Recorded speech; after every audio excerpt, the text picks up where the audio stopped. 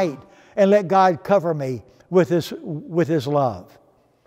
God speaks to my life that way. He can speak to yours. Let Him touch you through prayer. Number 6, learn to pray about things throughout the day. Paul says, pray without ceasing. Everywhere you go, just open up your heart and pray. Ask God for things. And He'll hear the answer. He'll answer your heart. He'll answer the call. Pray about things all day long, every day.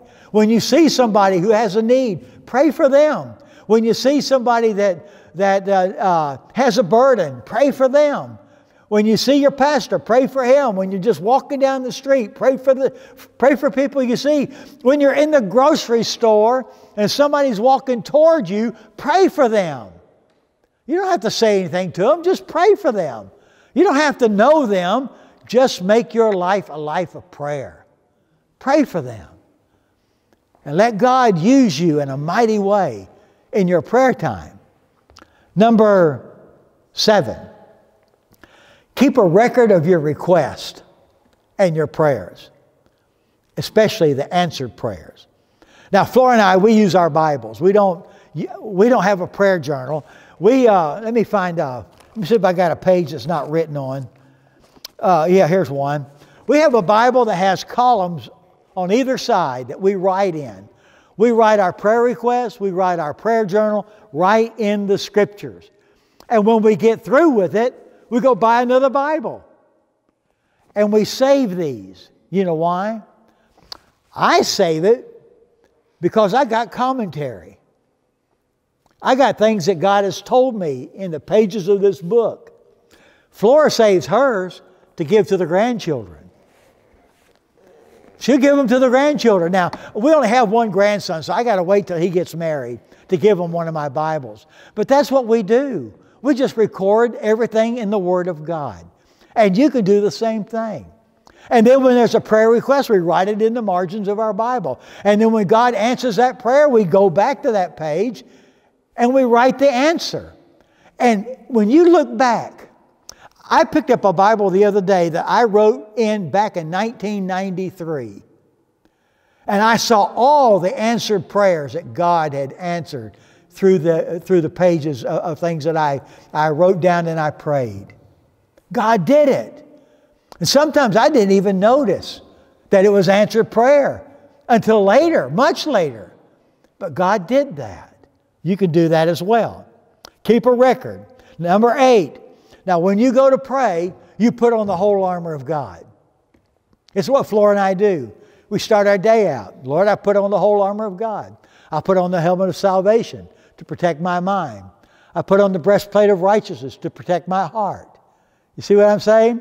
I put on the belt of truth to gird my loins so I can walk in the way. My feet are shod with the preparation of the gospel of peace.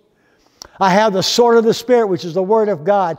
I have everything that God has for me. And then I say, Lord, you go before me like a mighty warrior and you protect my back like a band of angels.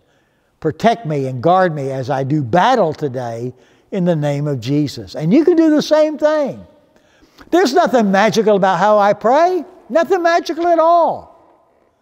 You can do the exact same thing that I do because you're a believer. You don't even need an intercessor. You are a priest of God.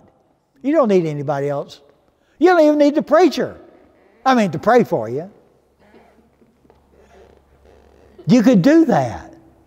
You have these things. Number 9, if you're by yourself, pray out loud. I love to pray out loud. I like to hear myself talk. Pray out loud. Let me tell you why I pray out loud. My mind wanders in prayer time. It just wanders. And I find that when I pray out loud, I don't wander so much. I stay focused on what I'm doing. And when I pray out loud, I can hear myself and I hear my voice cry out to God for other things and other people. Pray out loud. But even then, my mind wanders a little bit. And so that's number 10.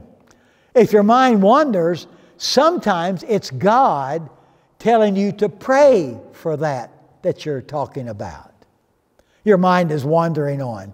If your mind is focused on it, pray about it. It's what God is speaking to you about. He's touching your life. He's trying to make a difference in your heart. Just pray it out loud. These are the things that God does to help you in your prayer time. God is a loving God. He is a wonderful Heavenly Father. And our prayer time is for Him and Him to speak to us. Several years ago, I was in Brazil. Flora was with me, and we had taken some people from our church. And we were praying up on this mountain. It wasn't a mountain, it was a hill outside of Alfenas, Brazil. And you could see the city down below. And there was so many lights on. And we were praying over the city. And this young man cries out, God, if you love these people as much as I do, you would save them from their wickedness. And I thought, man, he's got his theology mixed up. Nobody loves anybody more than God does. God's love is pure. And I got him off to the side. He spoke a little English. And I told him, I said, don't pray that way. You don't love these people more than God. God is doing everything He knows to do through you to reach these people.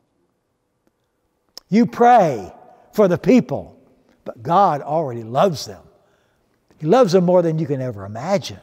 He loves you more than you could ever understand. That's who He is. He cares for us. He's open to whatever we want to do in our lives.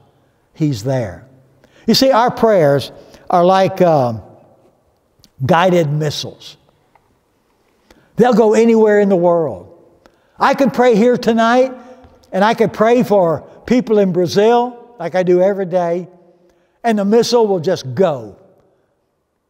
And it will land wherever I want God to land. And there is no anti-missile in the world that can stop your prayers from reaching its destination.